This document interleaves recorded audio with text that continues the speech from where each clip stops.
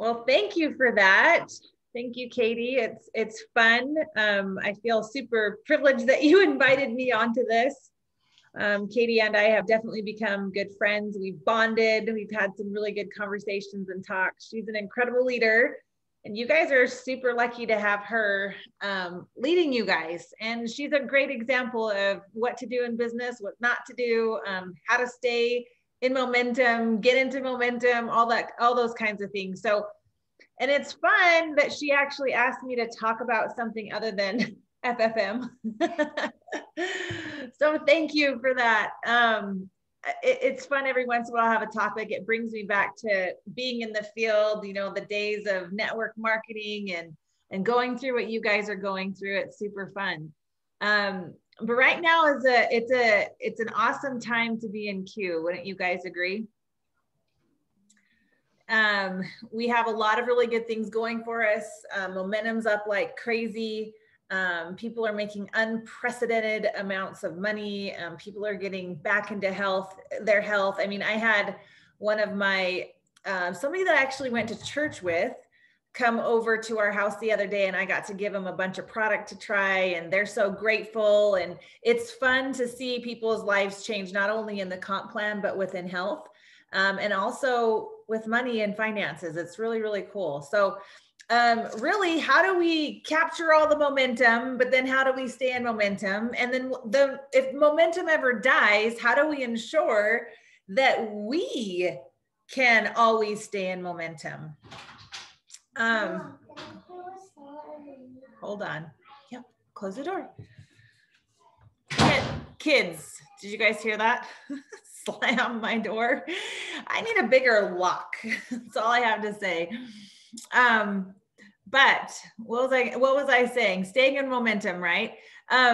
We want to be able to stay in momentum with all this. And first of all, in order to really understand momentum and what it is and what we're even dealing with right now, I think it's important to realize that there's a couple different types of momentum. You know, there's company momentum. We're definitely on fire with the company momentum part, right? We are burning the midnight oil. We are bringing out new products. We're expanding like crazy. When hemp launched a couple years ago, it was just off the hook. That was the first explosion. And then oddly enough, through the pandemic, okay, the company went like this. It was crazy because people were wanting to make extra money and be healthy. So we definitely have company momentum on our side right now. Okay, the other type of momentum that there is that there's team momentum. And you guys may be a beneficiary of that. I mean, and you know, Katie could probably speak to this, but sometimes teams get into momentum, and because you're a part of a team, you get to ride that wave, and it's like this vacuum effect where you get sucked in and you rank up just for being a part of the team. We're experiencing that right now across the company, where people are literally, just for being a part of a team, they are ranking up in our company. And that's great, but we weren't responsible maybe for that personally. The most important one, and the only one that I think matters, is personal momentum. You have to get to a point in your life and in your network marketing career where you could say, drop me in any state, any country, put me in the middle of nowhere, insert me into a city, and I could go start from scratch and build a massive distribution network. Are you confident enough to say that? I think me and Jake, we've really been a part of two big companies. We had a one like oops in between our two big companies that we were a part of, but every single one of those that we were in, we started from scratch.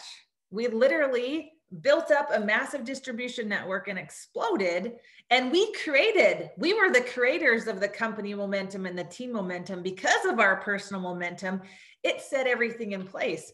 So I'm confident enough to where if for some reason Q went down, me and Jake could seriously say, we're good, we can start over. But have you guys gotten to that point yet in your career? And for some of you, you might be a day in network marketing. For others, it might be 9-10 years. But are you confident enough to say that? And how you get there And how you get that confidence is staying in phase one and learning how to not just write out personal momentum or team momentum or company momentum, but how to become a creator of momentum. Wouldn't that be a cool feeling to be like, I created that wave that just happened, right? I was responsible for it. It feels so cool. So for those of you guys who didn't catch the wave to momentum training that I did the other day, there's 4 phases of our lifespan that could potentially happen. And we hope that nobody ever gets to phase 4. We hope that everybody always stays in phase 1. But when you very first join any company, right? It's like you've been reborn, you're excited, you have no fear, right? You will do everything, you're creative. It's like all the juices are flowing and it's fun and exciting. You're meeting new people, you're talking, you're sharing product, you're testing the product out, you're feeling great.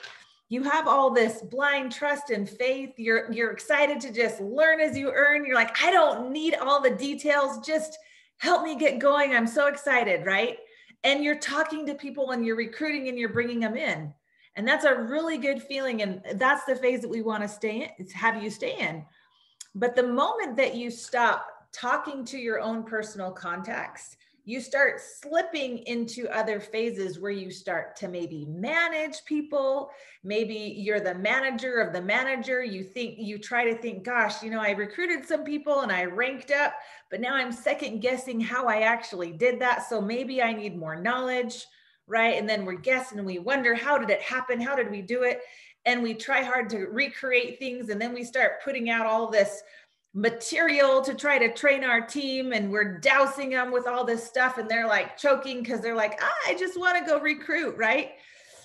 And we start suffocating people and we slip into more and more of a management mode, and eventually we can't figure out how to get back into that personal momentum again. So we phase out, we create blame, excuses. It's not for me. I guess I'll just go back to my job, right?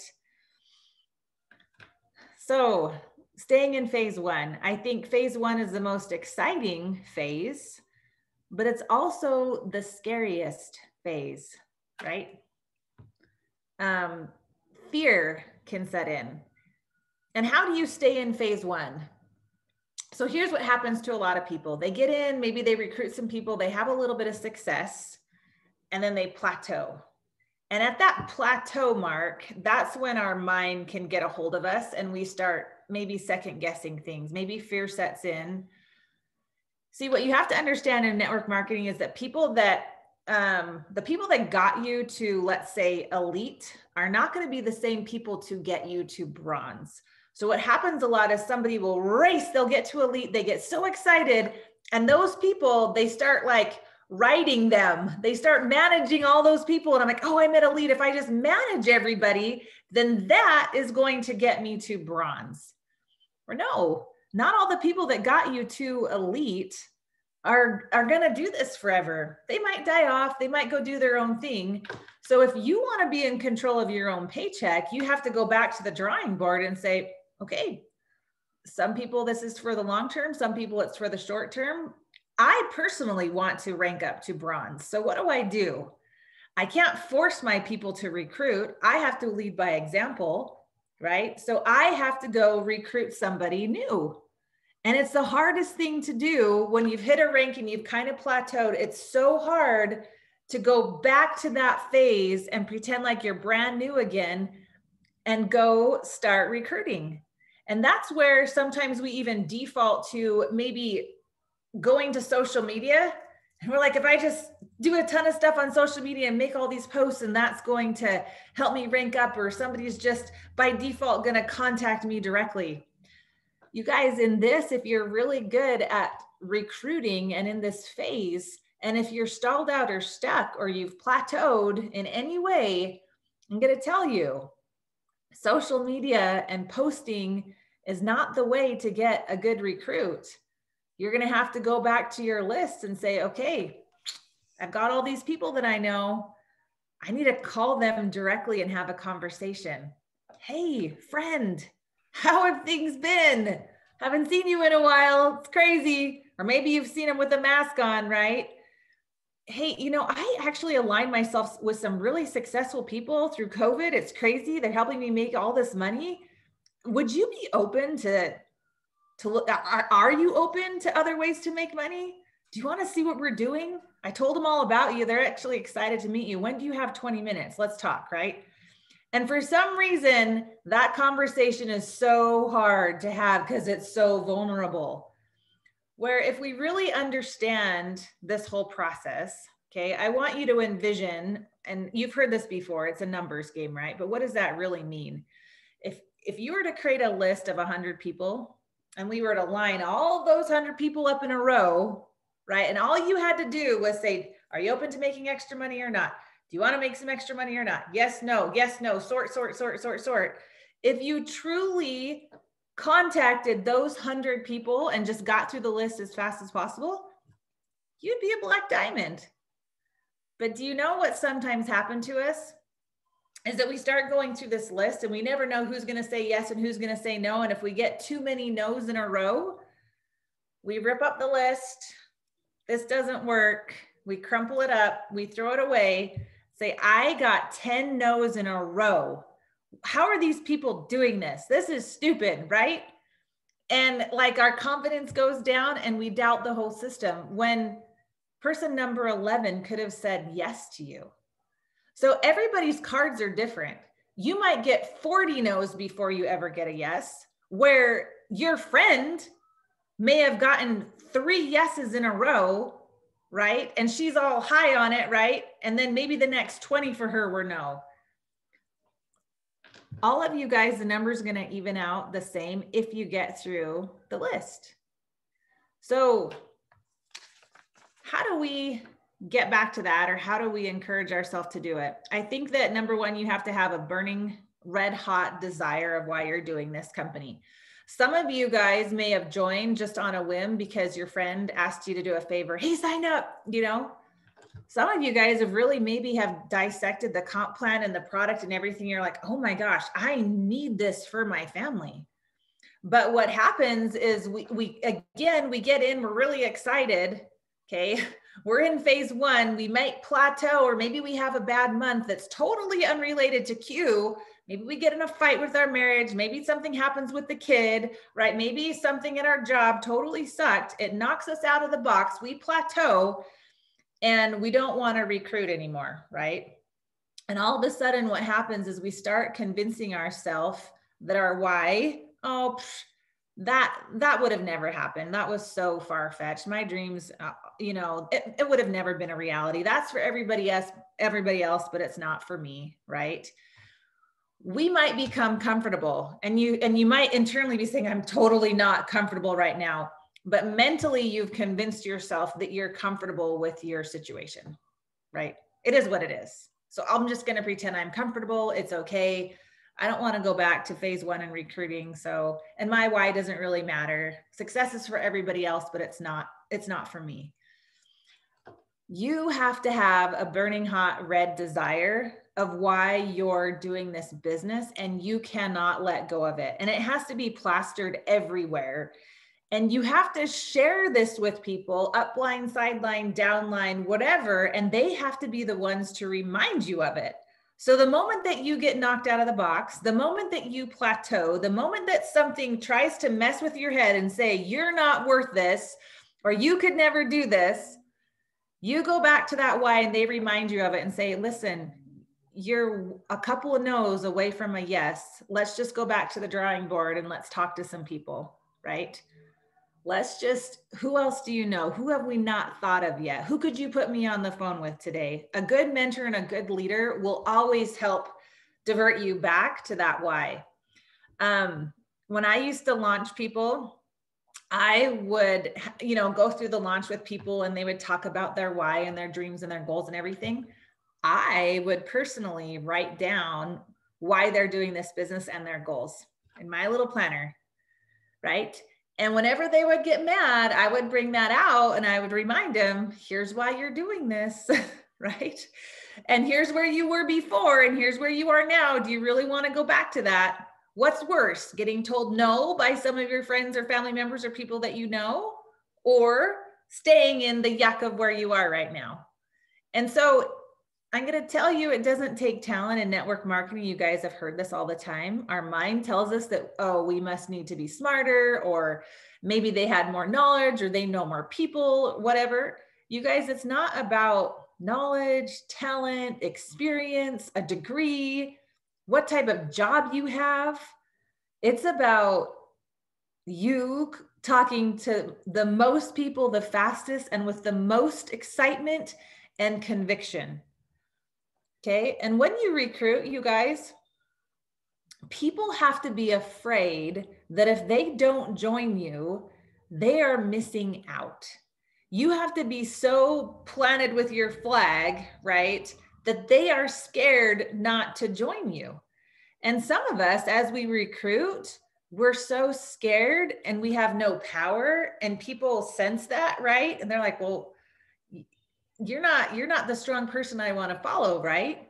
So if you can, and I told this to Katie, she's like, I need that boost of confidence. And I hope that it's okay that I say this. And a lot of times when we're wanting to be confident, we imagine a time that we were really confident, right?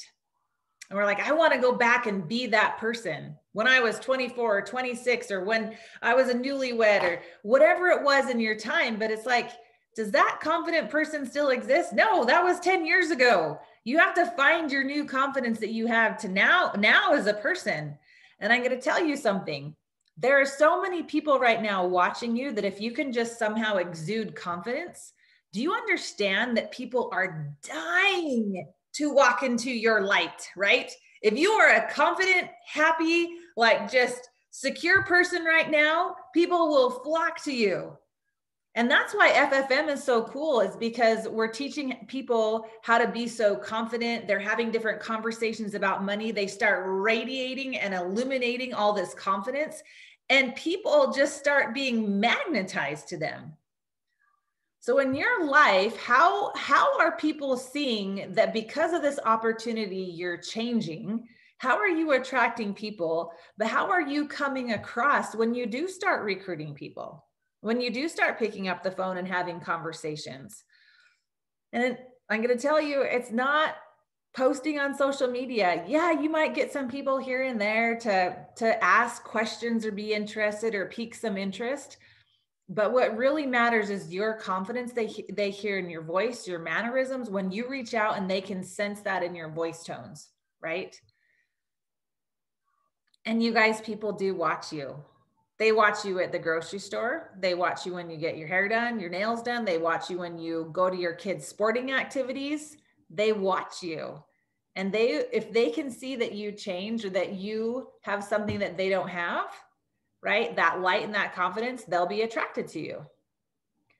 So phase one, okay, if you're struggling or you're plateauing, or you just seem like you can't pick up the phone and call somebody, right? Or invite somebody out to lunch and talk to them about an opportunity, you've got to go do something to get you excited about why you're even here. You know, Jake would joke around, but like there were times when I would have to like go do jumping jacks, like pace around the house, go for a run, go back to whatever could get me creative, right? Running is always my creative thing.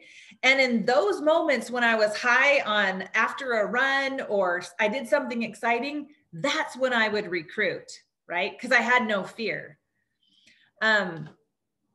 Recruiting has to be something that's part of your daily, weekly, monthly business. It's not something that you do when, oh man, I've plateaued and momentum has stopped in my team. I guess I better go back and recruit. If you are in mass momentum right now, you recruit people and bring new people into the momentum so you never stall out. Okay. If you're in kind of momentum, you need to recruit before you bomb out, right? And if you're needing momentum, then you need to recruit. Okay. Here's another thing I'll tell you about being a leader and staying in phase one. A lot of times we think, if I could just get my team to recruit some people, I wouldn't have this problem. Anybody ever thought that? What could I do to inspire them to recruit? Why aren't they using their list? Haven't they learned? They go to all the trainings. Oh, you guys, if you want your team to do something, you better do it 1,000% bigger and first before your team ever does it. If you want to see your team recruit one person, you better go recruit 10. If you want to see your team member go get one customer, you better go get 10 first. You have to lead by example. And then you have to tell that story throughout your team as you're building. I'm going to go out to Brittany Hitch's event in California, and I get to talk on taprooting.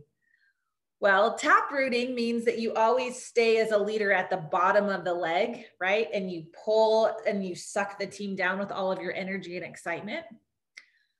But it's really hard to taproot when you personally don't have a story to tell about you recruiting somebody. Here you are, you're launching and you're getting a rep for a rep and you're staying down there and you're working hard.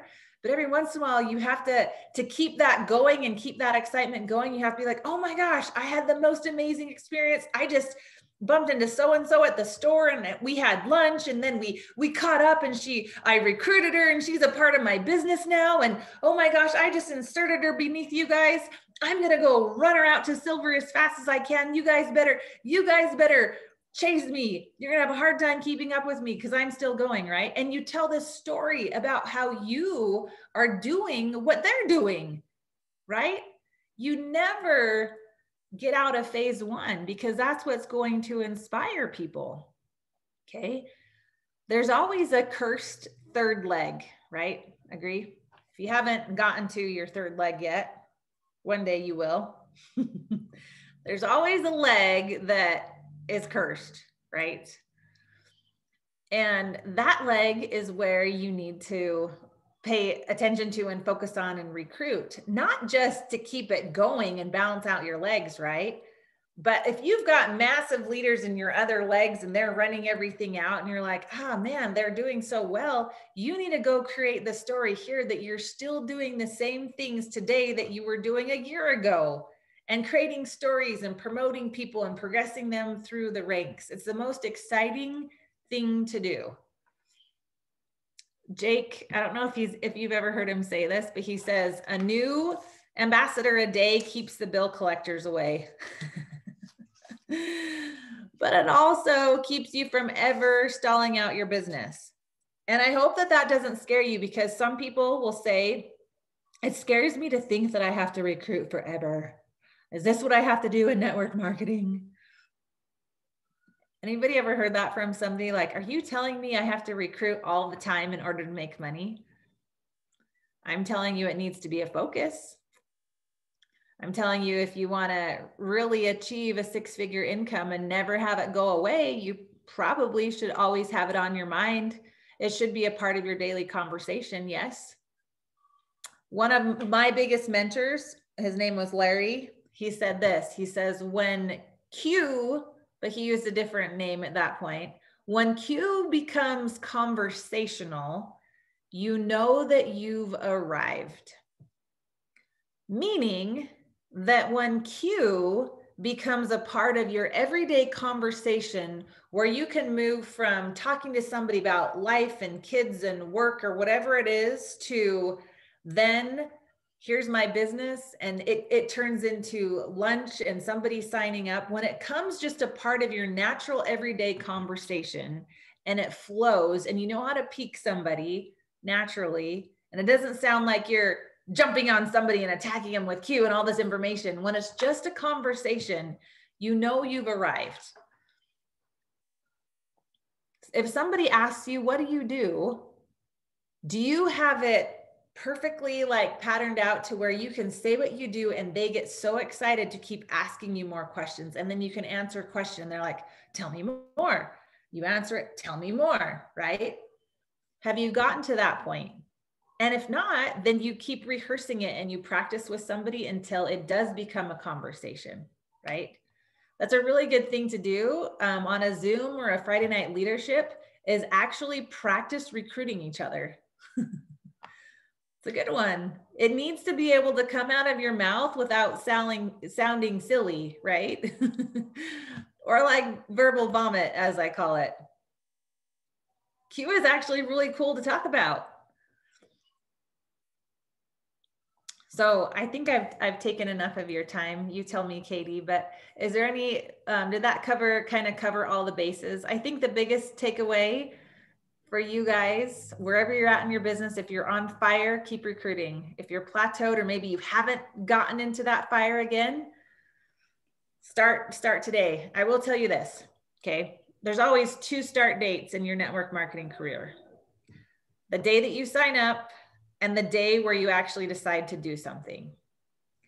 So I'm convinced that there's probably even some of you guys on this call who have signed up, but you haven't had your true start date yet. So when is that day going to be where you decide to get into action and just nip this in the butt and go full bore, all out, massive action, and you recruit the world?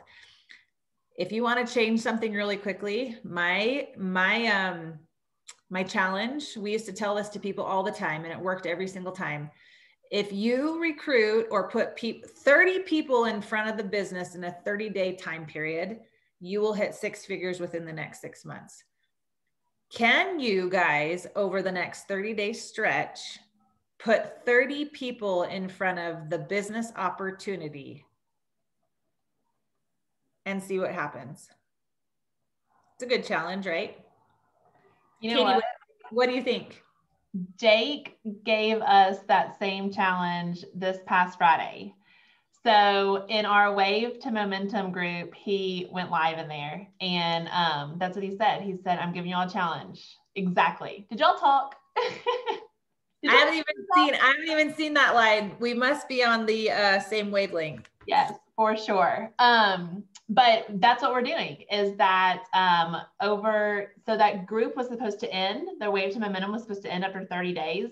We are now going to continue it. And that's going to be our challenge, is people getting in front of and exposing 30 people in 30 days. So it'll be exciting. So game awesome. On, y'all. Times 2 now. Not only has Jake, but also Sarah has challenged us. Yeah, it's a good little challenge. People that we had people legit do it all the time, and it was awesome to see. I love it. Do you mind if we open it up really quickly for a couple of questions? Sure. I don't know if I have all the answers, but I'll try. Anybody have any type of questions as far as this goes with phase 1 in recruiting?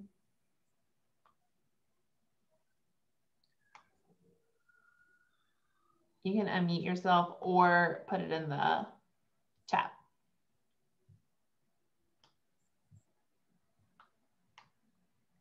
I have one. Okay. So you're in phase 1 constantly. A lot of times, like you were mentioning, we tend to go into management mode. We tend to want to be helping all of the newest people. What if we bring on somebody and they just completely explode? How do we continuously stay in phase 1 while also, can you expand on that, being able to help others? Right. You kind of have to think of it as spinning plates, right? You're always going to drill out and taproot and stay at the bottom of a leg. But you always have to, whether it's once or twice a week, whatever it is, you have to carve out like an hour or something that you are inserting it in to either power call a bunch of people, right? Or for me, when I was very first starting, I was in the mortgage and real estate industry, and all of us loved to go out to lunch. So I would just make it a point that I would bring my upline leader, and this is what, pre-COVID, right? But now that things are opening up again, I would bring them with me, and I would say, hey, we're going to meet a new business partner. And I would always bring somebody with me to eat lunch. So I would turn lunch into this working hour, and they got to listen to a presentation. So I think that you just have to be more creative about how you weave it in, right? You have time for it. It's more of like a time management thing and just making it a priority, as opposed to how do I do it? It's just that you do it, right? And you just say, okay, here's my weekly schedule. Here's all of my activities. Here's all my Zoom. When am I going to pencil in an hour this week to contact some personals, right? We get so busy, and it's really easy to manage and schedule out, right, for other people. And then we're like, oh man, I've got a full schedule, like I'm good, right? And we get so used to that we forget to, oh, it's one day it's going to catch up with me. I better pencil that time in. So I think it's more just a matter of doing it and scheduling it in and not getting comfortable with all the other stuff that's going on. Like we can feel busy by just attending the Monday Zoom, the Thursday Zoom, all of these Zooms, the trainings, like presentations. But at the end of the day, does this make you money? This conversation we're having? No, it doesn't. So money making activities is recruiting. You have to include those in. Yeah. Thank you. You told me that last week when I asked, and so I wanted them to hear it again. So, okay. There is a couple of questions. Do you want? Yes. So, going back to somebody that you've peaked before, timing changes. And if you had somebody that you feel like, man, I would really love to have them, but they told me no, it is totally fine to go back to them and ask them, have things changed? How is life? Last time that we talked, you were doing really well, blah, blah, blah. How are things going today? And ask them and see what they say and say, well, here's what's happened in my life. Here's where I'm going. Are you open yet? Can we have a conversation about a business? Or, are you open to product? But it's okay to see if timing has changed. Has timing changed for you? Is anything different? Absolutely 100% timing does change. People will watch you and you might drip on people for 1, 2, or 3 years before they ever join your business. But you have to keep that conversation open until they completely 100% close it down.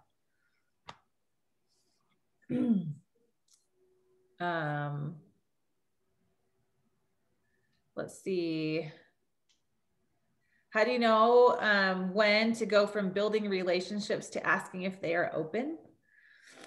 So it depends on how you're building the relationship and it depends on where the comfort level is. If it's me, I love everything face-to-face. I go out and meet my neighbors. I always pick different neighbors to go bring, like this time I picked 5 neighbors and I went and dropped off Mother's Day gifts to 5 random people, or I'll research birthdays and I'll go surprise somebody in my neighborhood with a birthday present just to get to know them, or whatever I can do to open up a conversation, go talk to them or whatever. And usually when it comes to people opening up and talking to you about what's going on in their life, or maybe an ailment or a sickness, or I'm struggling with this, then that's your cue to hit the pain point, right? And ask them, well, gosh, it would really stink to lose a job or be put on furlough or not have work. I mean, are you open to other ways to make money? Or gosh, man, that really stinks to be in pain or not be able to sleep. I mean, are you open? If I gave you a sample, would you try it? Right? So watch for that transition in a conversation when you can open that up and just kind of, well, I don't know if it would work or not, or this is for you, but I kind of know some people. Can I connect you? And maybe you guys can have a conversation and remove yourself from the situation. Let me connect you to Katie, and Katie will tell you all about what we're doing together, right? Carolyn, oh, Katie spent 1.5 years on you. Yep, see? Yep, just recruited 2 people after 2 years of dripping. That's how you do it. How do you approach other people in another network marketing company? You have to know if they're open to change or if they even want to consider. It's hard. Like if they're making a lot of money and they're doing well, you can't really bug them, right? But if they had a downturn or their income's gone down, again, you look for that pain point and you try to see if the door is open at all for a conversation, and you can ask, right? I think that that's the biggest thing. Otherwise, they're just going to shut you down. Let me see. Favorite place to build new relationships? I just try to get out of the house. You can't build new relationships if you're in the house. It can be at work, through school, through my kids' friends, my neighborhood, church, ball games, activities. Try not to be so focused on your phone when you go out. Like if you're sitting at a game or an activity, like ask somebody how they're doing. Oh, who's your kid? Or get to know them. Like actually be the one that's forthcoming to have a conversation. Let's see. Hey, let's see. You have a hard time transitioning. I think that that's just fear, where people wouldn't, here's the thing, people wouldn't open up and talk to you and tell you their life story. You have to understand if somebody like a mom, for example, at a game or whatever, if they're opening up to you, they already opened, right? So you just have to know when to transition it and have the confidence to do it. Anything else? Did I get them all? I'm not okay soliciting my friends on social or in general. Okay, so soliciting friends, I think that you have to think of it a different way as soliciting versus like partnering. What we look for is we look for partners. And if you're an entrepreneur, entrepreneurs are all about partnering. It's all about who you know, not what you know, right? And it's about, and because I was an entrepreneur before, you have to remember I had my own business. I worked from home. I was a mortgage and real estate professional, right?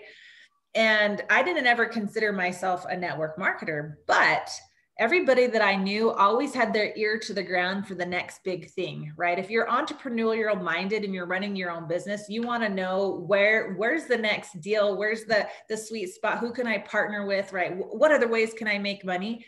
That's how we always thought. And so it wasn't me feeling like I was soliciting. It was me feeling like, who do I know that would love to partner with me and make money, where I could showcase a business opportunity to them and introduce them to some other business partners and they could go run with it. So I never felt that way. So I would just maybe think about it in a different light, to where you don't feel like you're soliciting, to where it maybe feels like, gosh, you're giving somebody an opportunity. Yeah, right. You're looking for business partners as opposed to spamming people. And that was just through my own personal relations. People want to know. And if they didn't want to be in business with me, that's totally fine. We still had a really good relationship and remained friends. So hopefully that helps a little bit with that one. Okay. Well, Sarah, thank you so much. I greatly appreciate you spending your Tuesday evening with us. I know that y'all are so busy with sports and all the things and just pouring into us. I took like 5 pages of notes. That's awesome. I have this is my business Bible. Everybody makes fun of me. It's like a total train wreck, but I can find it all. But thank you again so much, and really appreciate it, and hope everybody has a wonderful week, and excited to see everybody at the Memphis event. Thanks, guys. Thank you. Thank you.